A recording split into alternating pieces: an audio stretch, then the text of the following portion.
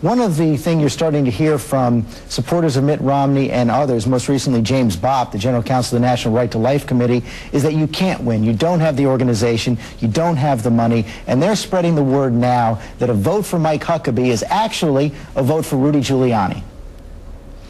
Well, Rudy must love this, but look, let's face it, all through the last 11 months, you know, every month somebody comes out and writes my political obituary. I wish they'd at least given me a birth announcement before they write the obituary. But through the process, George, they've said, well, if you don't have $20 million in the third quarter, you're not competitive. That was Mitt Romney who said that. Mitt Romney didn't raise $20 million in the third quarter. Maybe he should drop out. I've been amazed at all the people who set certain criteria and said that I wouldn't get to where I ended up being. Now I'm leading in Iowa. I'm third place in New Hampshire. Rasmussen yesterday has me second place nationally. I'm second in Florida, second in Texas. And you know what? I'm not supposed to be here. So it's kind of like the old story of the bumblebee.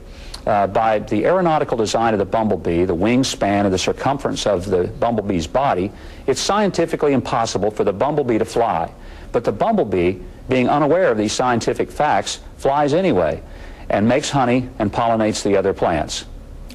I'm glad I've never heard a presidential candidate compare themselves to a bumblebee before, but I'll take your point. Let me follow up on Mayor Giuliani. He faced a tough story this week in Politico.com where they suggested that he had been hiding the expenses for a security detail when he was visiting his then girlfriend, now wife, Judith Nathan, when he was mayor of New York. He said in the debate the other night that this was perfectly appropriate. Do you accept that?